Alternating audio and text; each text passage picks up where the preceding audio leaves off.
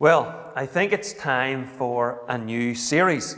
My last one, which I very much doubt you will recall, was on the Old Testament book of Judges. So I thought it was time to migrate to the New Testament, and I've selected the book of Galatians. And I'm going to commence with a bit of good news for you. With my series on Judges, there were 9 talks. There are only 6 on Galatians, so 33% less listening or viewing time. So there's a good start. This is going to be an introductory talk, which will then set the scene for the rest of the series. Next time, we're going to look at the topic of the Apostle Paul's authority. Talk 3 will take us to what Galatians teaches about the law.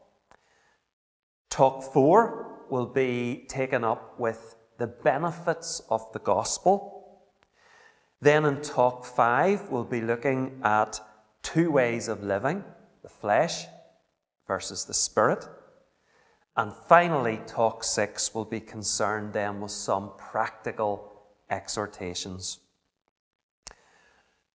The learned among you will, of course, know that there are 6 chapters in Galatians, and broadly speaking, each talk will deal with 1 chapter. The exception to that is actually this one. I'm going to be taking you all over the letter in this case.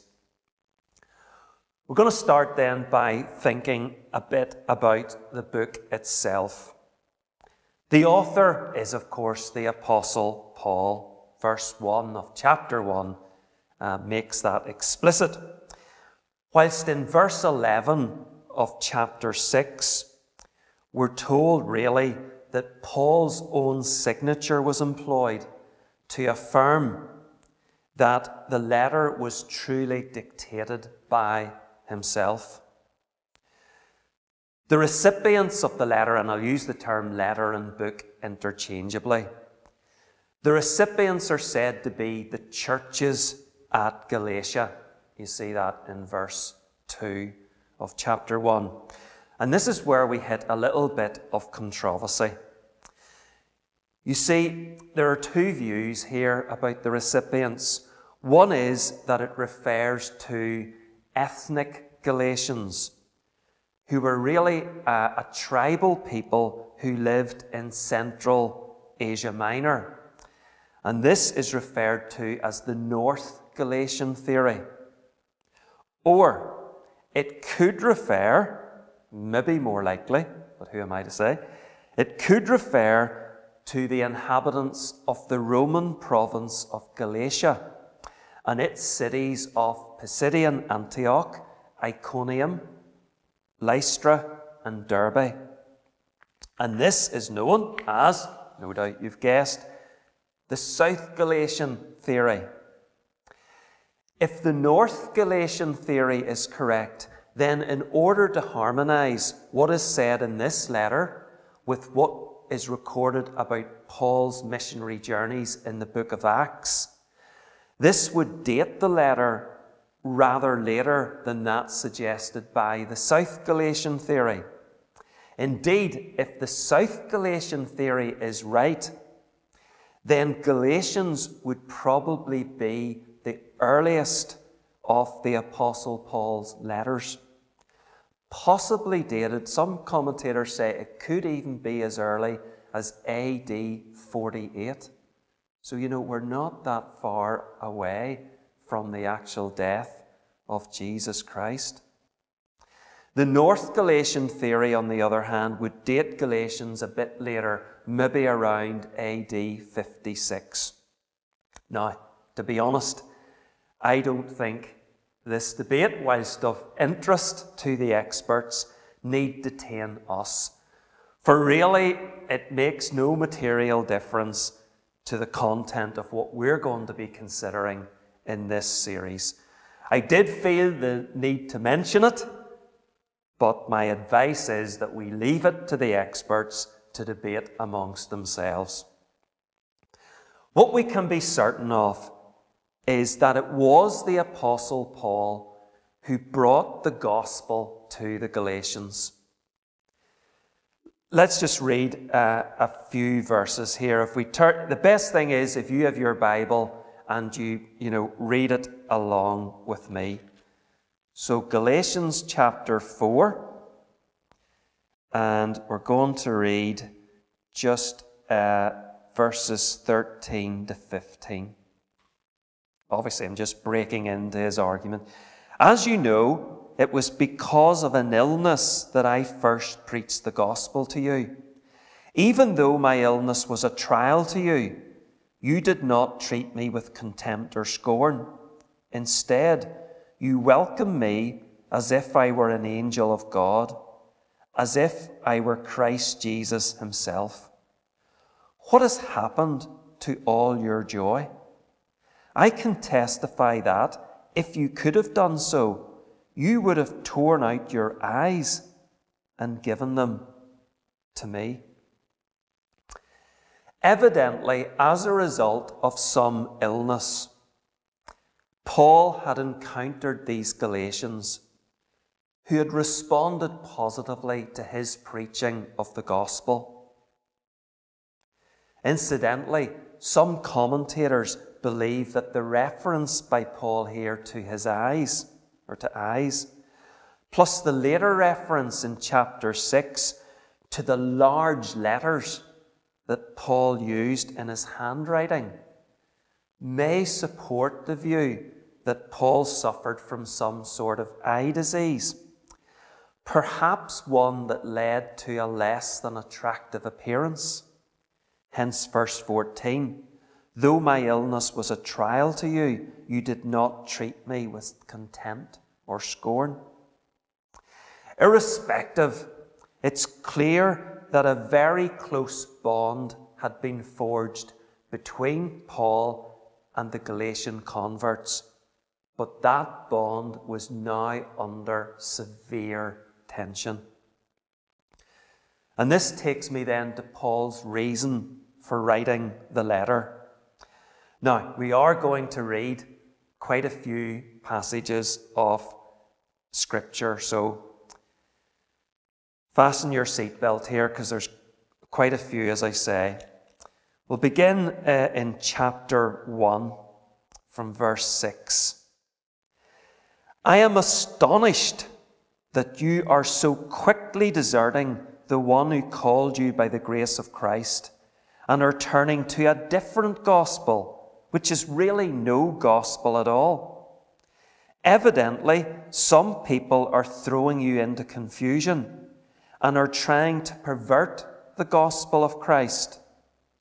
But even if we, or an angel from heaven, should preach a gospel other than the one we preach to you, let him be eternally condemned, or anathema. As we have already said, so now I say again, if anybody is preaching to you a gospel other than what you accepted, let him be eternally condemned. If you want to flick over, or if you're under 30 years of age, if you want to scroll down and move to chapter 4, verse 10. Now again, obviously we're just breaking in to Paul's arguments here. You are observing special days and months and seasons and years. I fear for you that somehow I have wasted my efforts on you. Move on down to verse 17. Those people are zealous to win you over, but for no good. What they want is to alienate you from us, so that you may be zealous for them. And just skip on to verse 19. My dear children, for whom I am again in the pains of childbirth, until Christ is formed in you, how I wish I could be with you now and change my tone, because I am perplexed about you.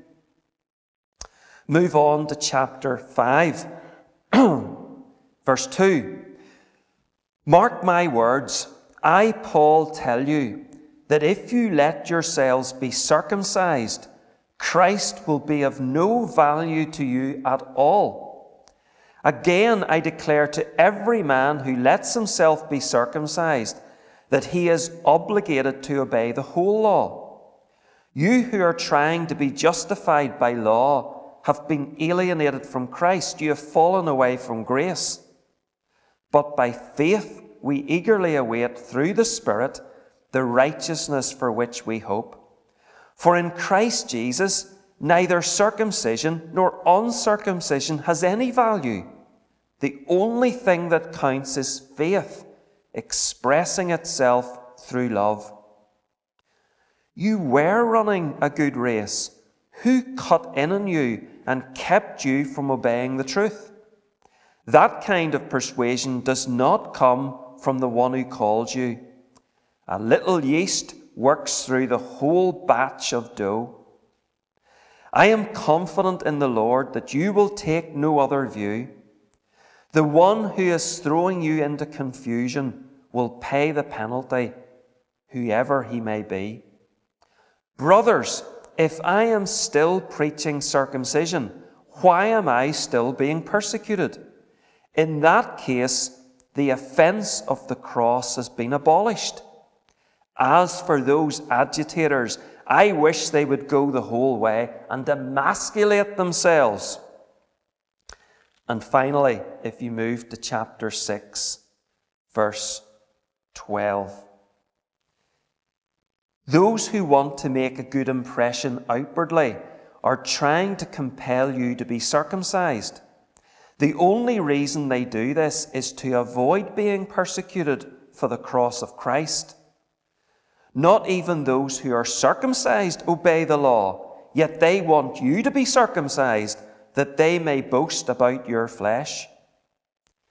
May I never boast except in the cross of our Lord Jesus Christ, through which the world has been crucified to me and I to the world. Neither circumcision nor uncircumcision means anything. What counts is a new creation. Now, I know that was quite a bit to take in there, but we're trying to get a flavour of the letter.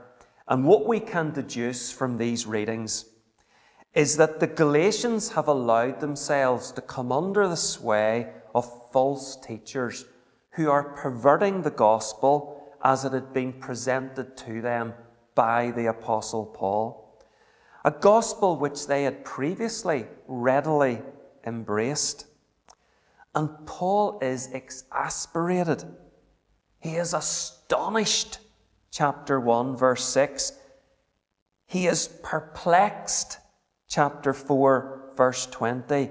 He just cannot get over how quickly they are deserting the true gospel and embracing a different gospel, which he says is really no gospel at all. Chapter 1, verse 6. Paul's ire is evident respecting the false teachers themselves, and thus his rather sort of colourful language regarding his desire that these false teachers would emasculate themselves, chapter 6, verse 12, and his double pronouncement of an anathema or curse upon them in chapter 1. At face value, it isn't difficult to surmise what these false teachers were advocating. The one thing that stands out is the emphasis upon circumcision. The Galatian Christians were being told that circumcision was necessary if they were to be fully right with God. Obviously, this then reflected the Jewish background of the false teachers. Add to circumcision the references to observing special days and months and seasons and years, the Jewish sacrifices and festivals. And it's clear that these Galatian believers, many of whom would have been from a Gentile background, were being sort of Judaized. Aspects of the law of Moses, the Mosaic law, were being added to faith in Christ. Observance of this Mosaic law was thus becoming or being made an indispensable part of salvation, and the Apostle Paul was having none of it. It is interesting to observe the sort of tactics of these false teachers as they infiltrated the Galatian churches with their heresy.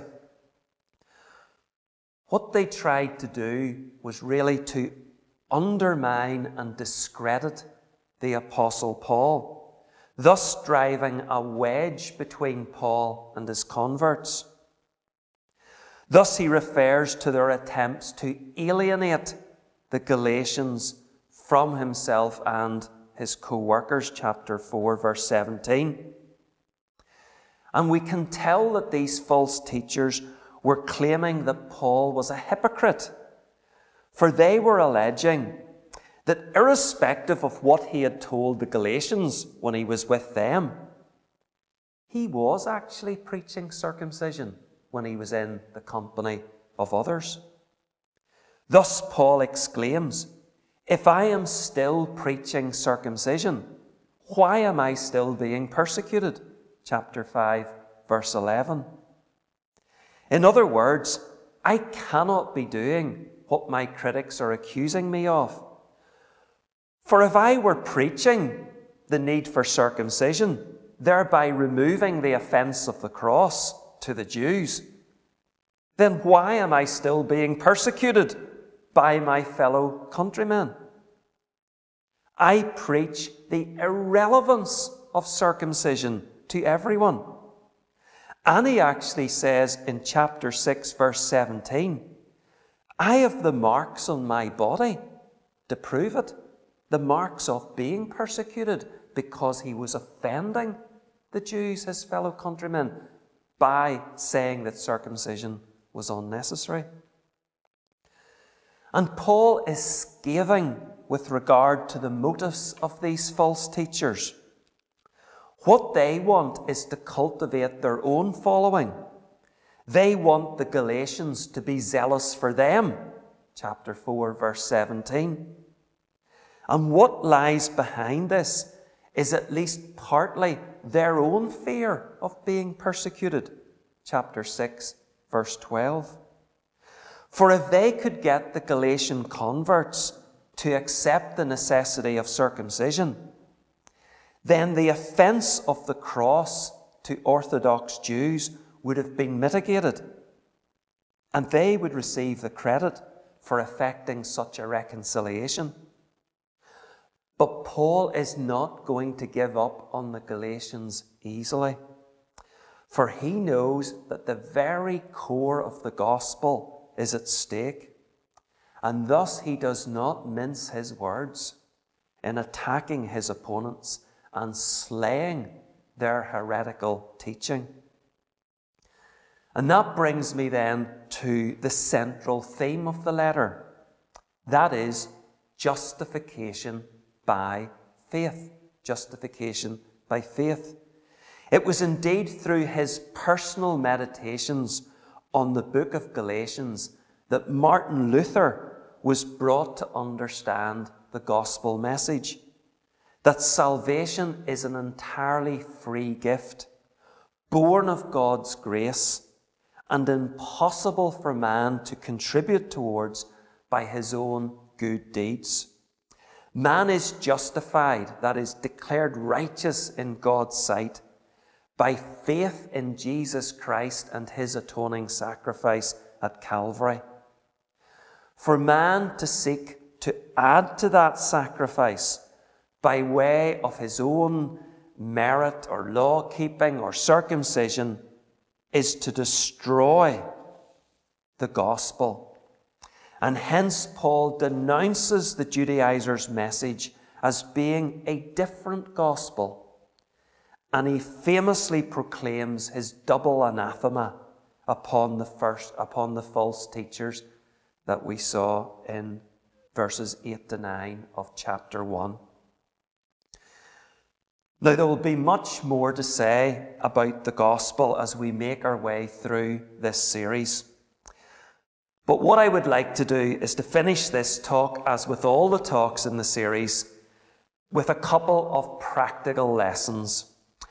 How does what we have been reading and reflecting upon now apply to our lives? And I've just two practical lessons.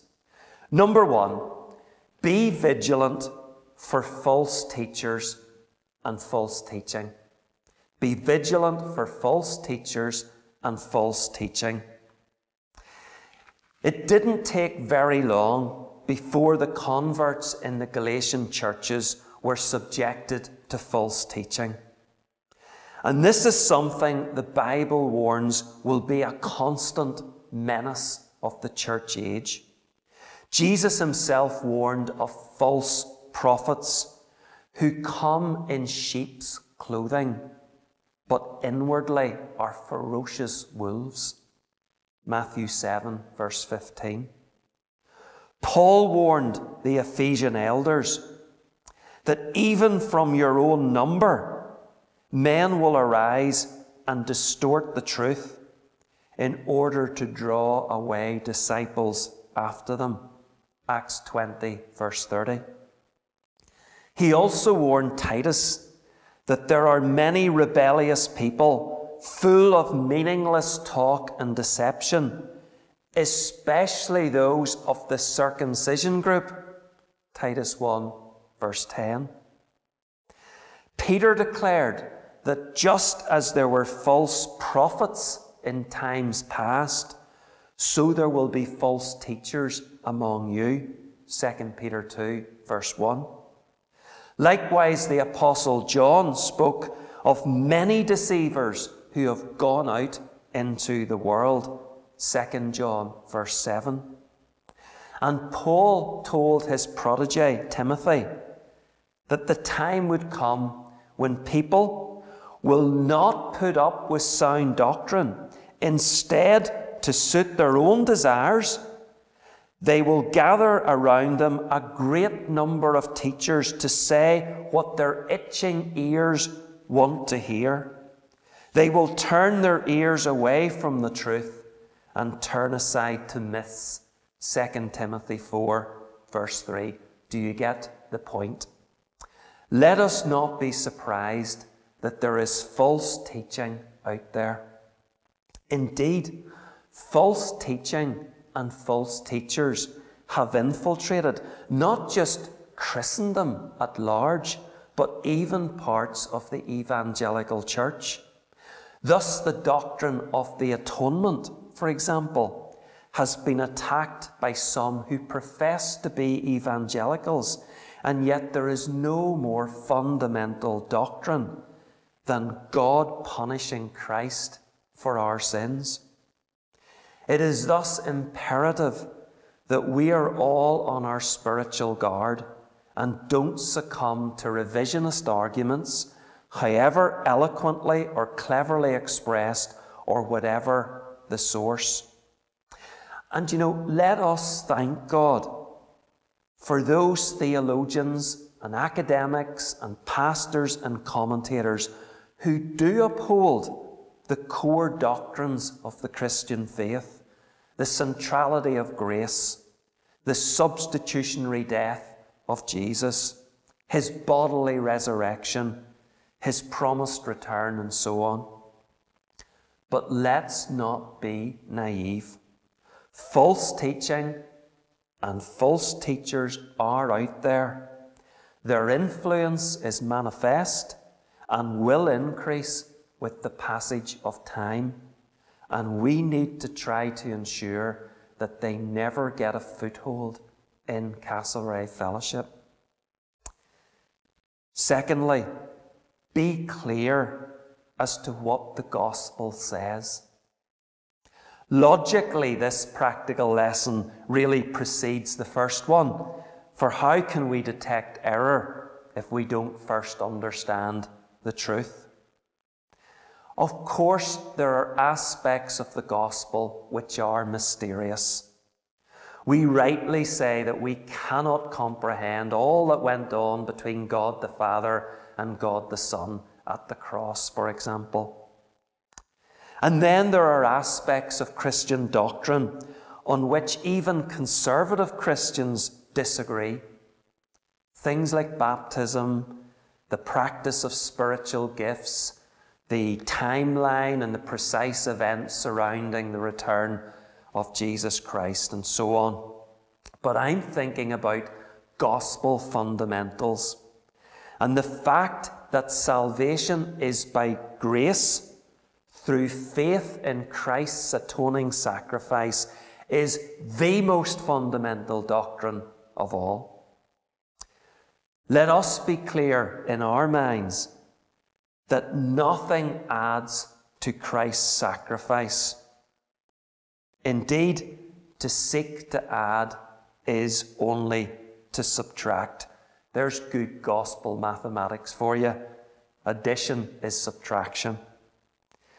To add anything to Christ's sacrifice is to take away from the completeness of that sacrifice. Nothing that I can do adds one iota to the value of Christ's sacrifice, for that sacrifice is of infinite value. And so as we interact with Roman Catholics or church-going Protestants who think that they are achieving merit in God's eyes by their good works, we must be crystal clear that such thinking is false. It is heresy.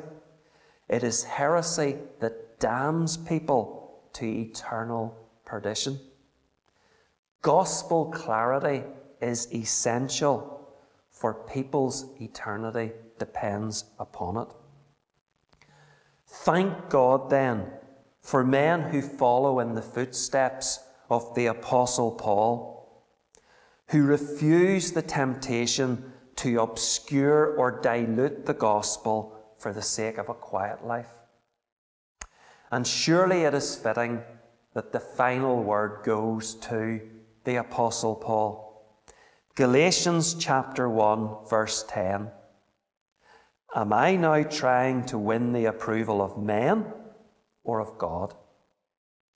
Or am I trying to please men? If I were trying to please men, I would not be a servant of Christ. Amen.